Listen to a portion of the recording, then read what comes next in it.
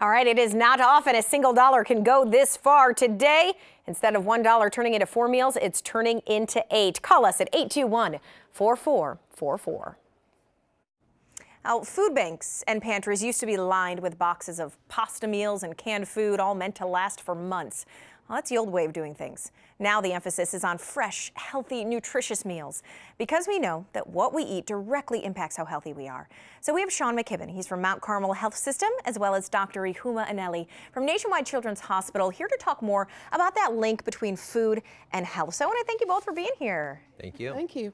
Well, Dr. Anelli, first of all, why does it matter that our hungry neighbors have access to these healthy foods, these nutritious meals, when you might think, isn't just having food enough for someone? It would be lovely if just having food would be enough, but it isn't. It's important that the food we get is nutritious, and we know how to prepare it. And when you look at hunger in Ohio, 1 in 4 children are hungry. Right. That's heartbreaking. So when we look at feeding those kids, we know there's a direct relationship between food and health. Right. There are certain conditions that are related to unhealthy food. We think about type 2 diabetes, we think about hypertension, obesity. 18.5% of children in the United States are obese. And they live with adults, about 38% of them are obese. And we know that obesity in itself has a high risk for a lot of comorbid chronic conditions. So if you think about it, if we can work on the food so it's nutritious, it's balanced, we have a direct impact on health.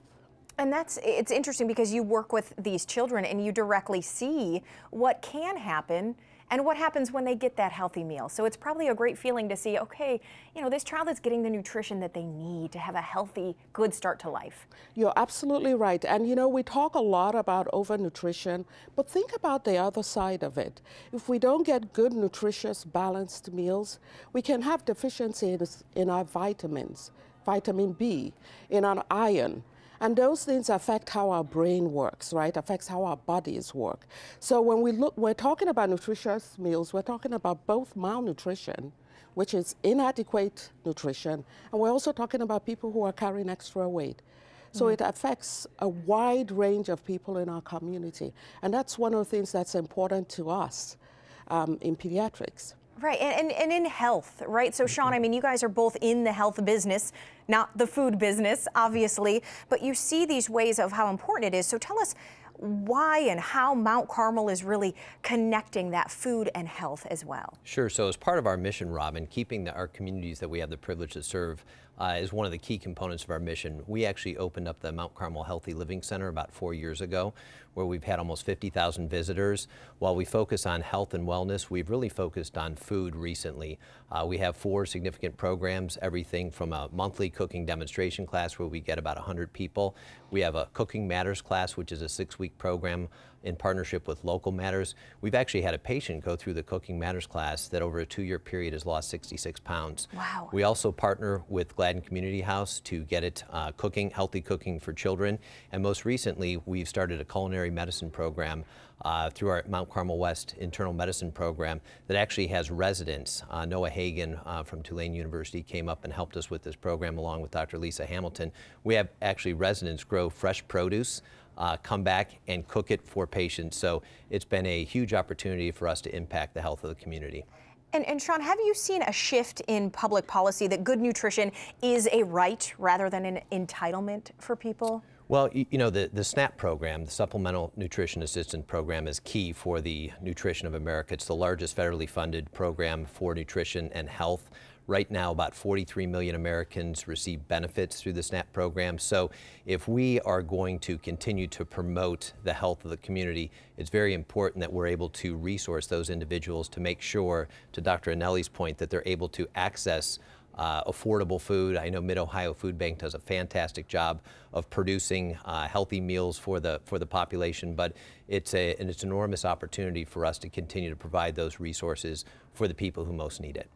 And Dr. Anelli, talking about children, the food banks work in that regard. Are you seeing the success of what they're able to provide? Oh, absolutely.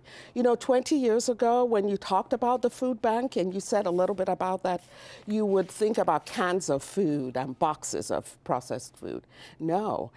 We know that Mid-Ohio Food Bank shared 70 million pounds of food, and half of that was fresh produce. We're talking about meat, vegetables, fruits. And we see that in our families. When I sit across a mom and we talk about the food bank, that old perception is what she comes into my clinic with. But by the time she leaves, she understands that she's getting a nutritious meal, a full base meal with meat, best quality meat, vegetables, and fruits. And that's a huge difference. I think it's also important when we think about SNAP, right? SNAP helps to provide, feed our families.